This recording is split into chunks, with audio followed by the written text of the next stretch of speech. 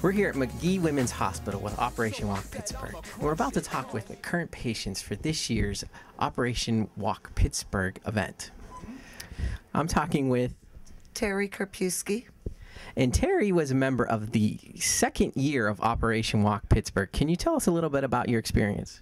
It's a wonderful experience. I got a new hip out of it. The people have been lovely. I mean, it's like, it was wonderful.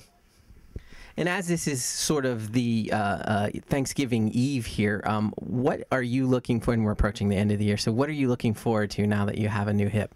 Running with my grandkids. And what are the types of experiences you had before Operation Walk? My leg was actually 2 inches shorter than the other because my hip was so bad. I had to quit my job. It was just miserable. I was always in pain, so it was miserable. And tell me about the volunteers of Operation Walk. How have they been for you? The ones that I've met, I haven't met many, but they've been very nice, very helpful. Very nice people.